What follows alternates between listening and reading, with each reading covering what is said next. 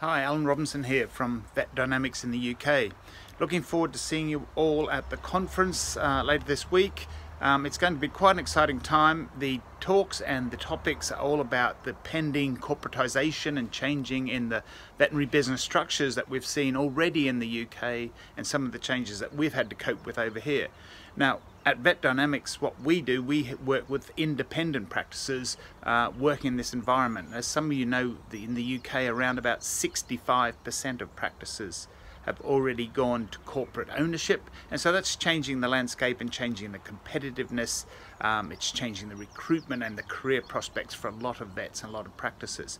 So what I'll be over there talking about the end of this week is looking at how can independent practices survive and thrive, do well in this sort of environment.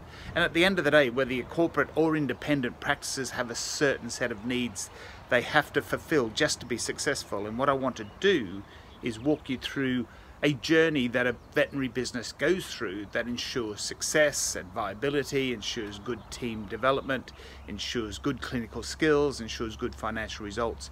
And these things are a journey that we need to take, and this is what we've been doing with practices over here. So I'm looking forward to seeing you all and hope that it's going to be a great couple of days, and see you there. Take care. Bye.